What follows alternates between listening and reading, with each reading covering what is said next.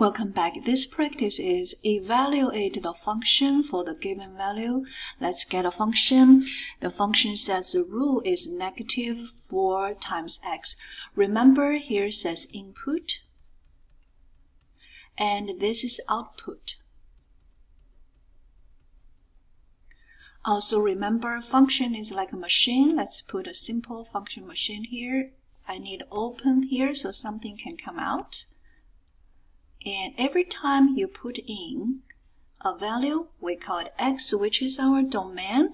And by the rule, the function rule says the input has to multiply by 4. And then it comes our output, which is our range. Okay, this is a quick review of what is domain and range, what is input, what is output. Let me give you the value. The value says when x is negative 2. Let's read it. F of x equals negative 4 times x. So when x is negative 2, so in my little function machine, I'm going to put negative 2 in it. And then when I say x again, I'm going to say x, you are negative 2. Now I'm going to evaluate it. Negative, negative, we're going to have a positive. 4 times 2, that is 8. We're done with this one. All right, let's write another new function rule.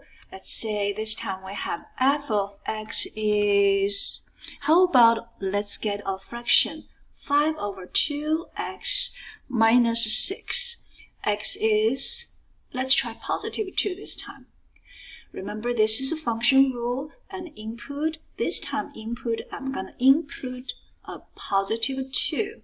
And the function rule says whatever you put in, you have to times 5 over 2 and minus 6. Remember, this is a positive 2. We're going to put down here. All right. Okay.